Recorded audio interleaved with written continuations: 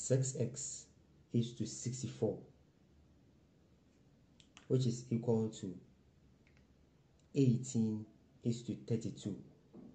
Find the value of x.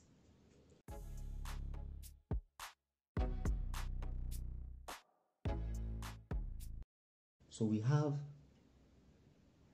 6x is to 64, and that is equal to 18 is to 32.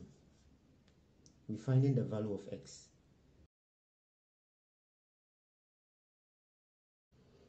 Six x will be divided by 64, and that should be equal to 18 divided by 32.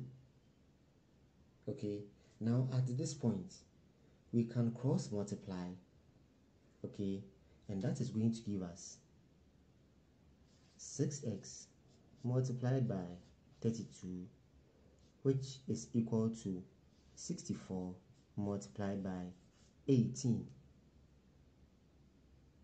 Now the question says you have to find the value of what? The value of x.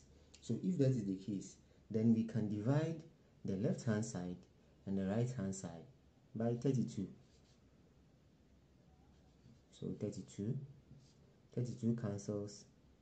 Then we have 6x equal to, now 32 divides itself 1. It divides 64 2 times. So we have to multiplying 18. Now 6x is equal to 2 multiplying 18 is going to give us 36. Now 6 is being multiplied by x, so we divide both sides by 6. Okay, 6 cancels 6. Now 6 divides itself 1. Divide 36 6 times, implying that our x is equal to 6.